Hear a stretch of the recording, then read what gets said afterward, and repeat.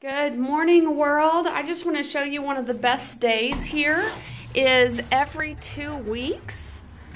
It is trash day. See those wonderful men doing their job? They run every other week. So we don't actually get to have very much trash. And as a family of 5, we make a lot of trash. So it was very exciting to see them pull in. This is the first time they've collected the trash since we've been here. And I've had to go and find other trash places to drop my trash off. And I feel very wrong doing that. But as I'm unpacking boxes, I'm sorting and throwing away stuff that never should have been moved to begin with. So it's an exciting day here to see the trash men pull up and go ahead and take our trash with them.